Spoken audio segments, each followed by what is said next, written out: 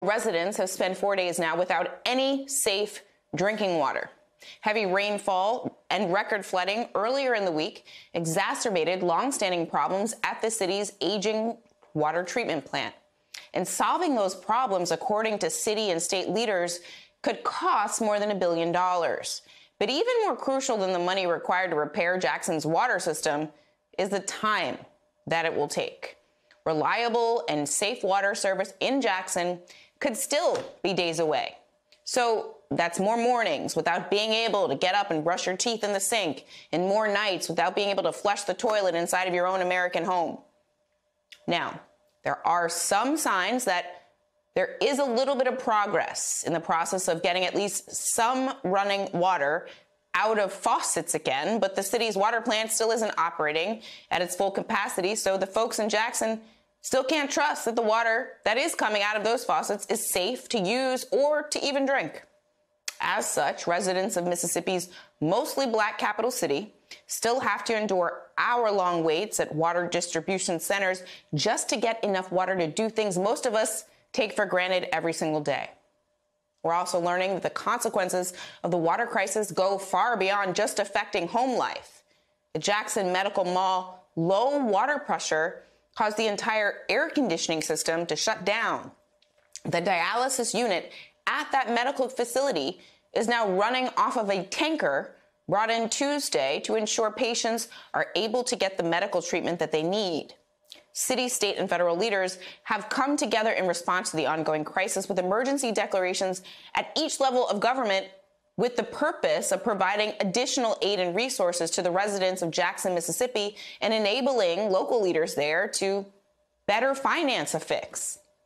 But the mayor of Jackson, who says he's been warning everybody about the potential of a water catastrophe for years now, going on deaf ears, he says he wants to ensure the state of Mississippi keeps its commitment.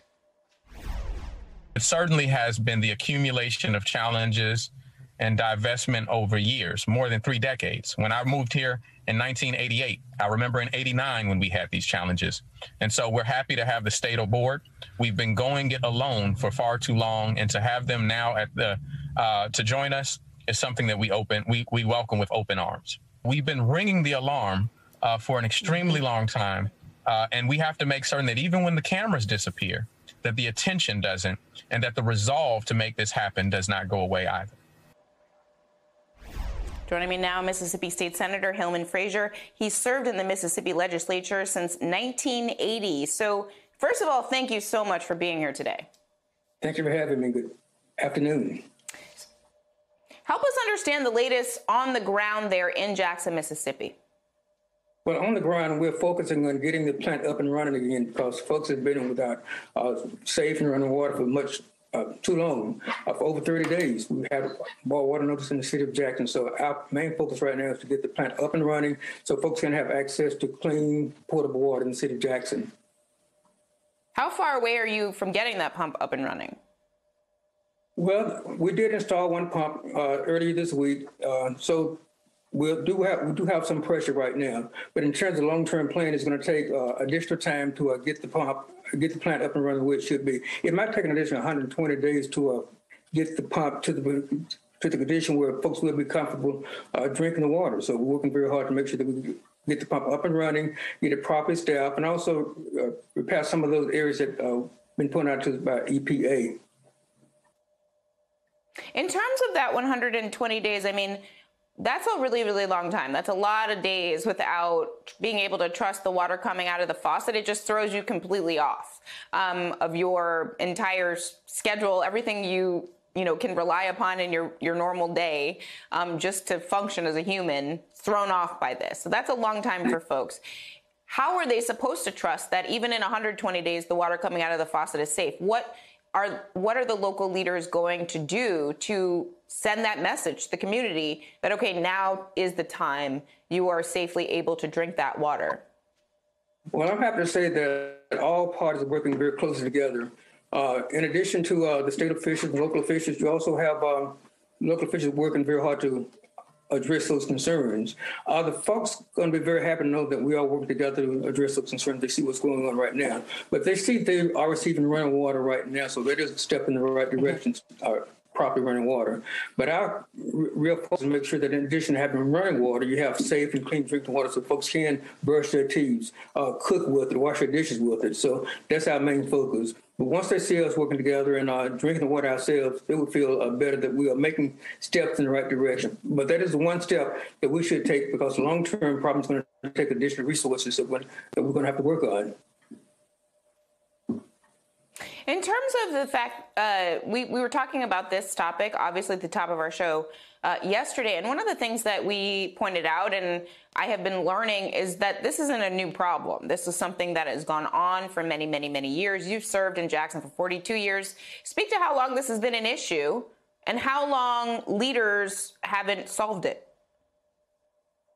This has been a problem for many, many years. In addition to the water problem, we have a flooding problem. We've been trying to address the flooding problem that we're experiencing right now many years, but it's come down to a battle between urban legislators and rural legislators, because traditionally speaking, those urban legislators think we're trying to direct the water back down to the areas. So they've been able to put together a very strong coalition to block anything to help us address the flooding issue in the city of Jackson. But like I said, I feel good that we are working together. We're talking to each other. We're trying to get support from also the federal government. So if you have the federal, the state, and the locals working together, we can address the problem and solve it the way we couldn't do it in the past. In terms of who you blame, if anyone, you know, who's on your list of folks that you hold responsible for the crisis as it stands right now, and who's on your list of people you're looking to solve it in the way that you just laid out?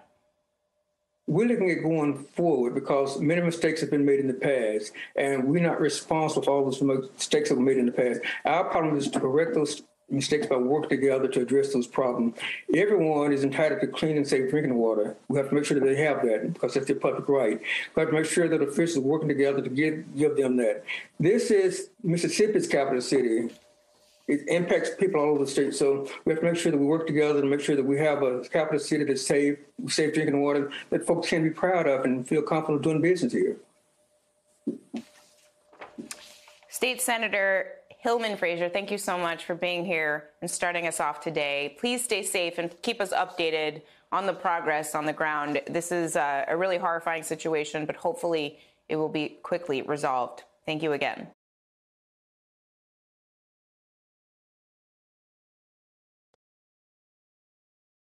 Hi, I'm Zerlina Maxwell. Thanks for checking out our channel on YouTube. You can see more from Zerlina by clicking any of the videos on this screen, and make sure you subscribe below to stay up to date on the day's biggest stories. Thanks for watching.